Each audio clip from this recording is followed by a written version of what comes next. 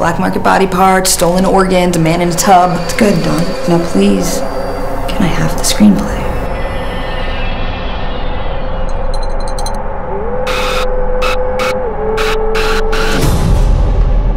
Whew! It's been a rough couple of days. What's going on with Don Malek? He's writing. I see you wearing like a mask or something. It is you. The only common link I have between these two murders is you. You've reached the fringes of existence. Channel it with your words and give it to me.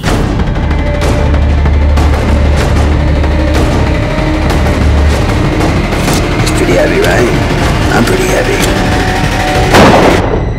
In a couple of minutes, you are going to be completely paralyzed.